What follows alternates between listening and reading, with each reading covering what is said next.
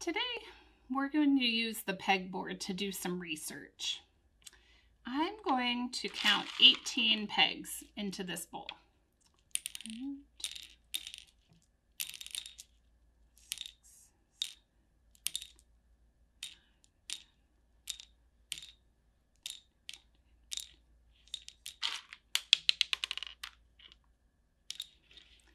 And now I'm going to see if I could build groups of 2 out of 18.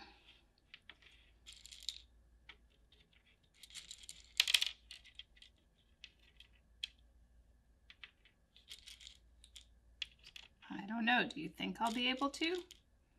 Let's see.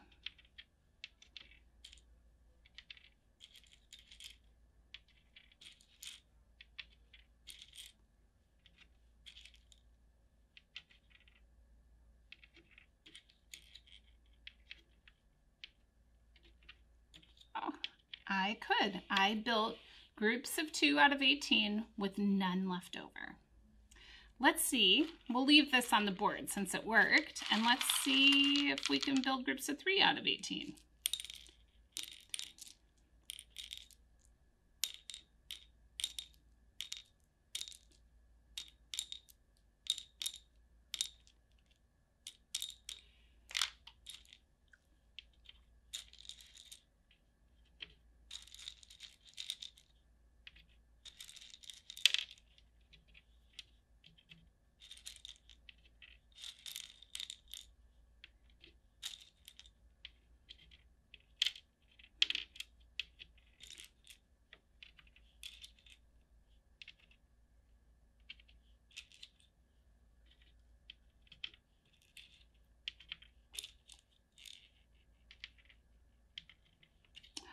Look at that. I built 6 groups of 3 out of 18 with none left over.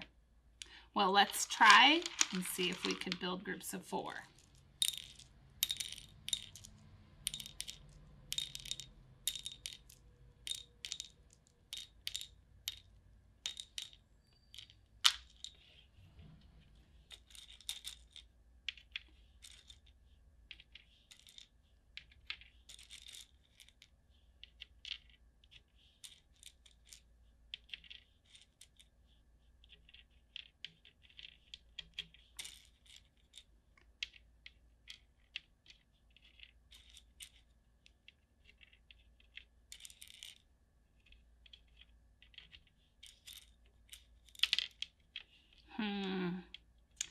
It is not possible.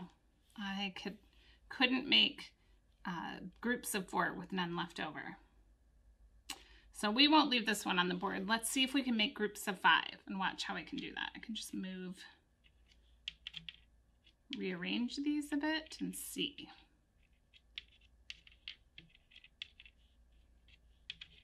But nope, I cannot make groups of 5. Let's see about groups of 6. Oh, look at that. We could make groups of 6 out of 18. Let's try 7.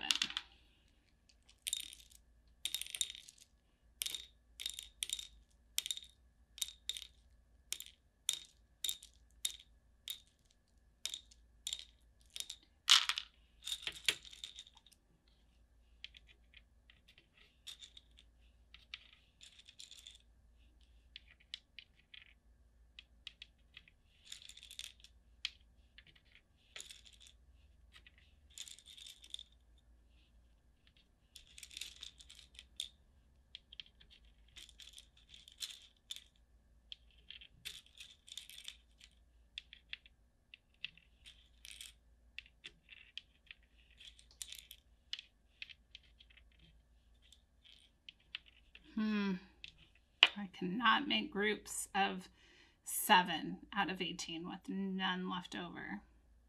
Let's see if we could make groups of 8. Nope. What about 9? Ah, we could. We could make groups of 9. And I know I couldn't make groups of any larger number because I won't have enough. So we have to stop here. So what I've seen is that I can make groups of 2, groups of 3, groups of 6, and groups of 9 evenly out of 18 with none left over. We call 2, 3, 6, and 9 factors of the number 18. Factors comes from a Latin word facere, which means to make. And these numbers help to make up a larger number. 2, 3, 6, and 9 are all factors of 18. They help make up the number 18. Maybe we should do this with another number.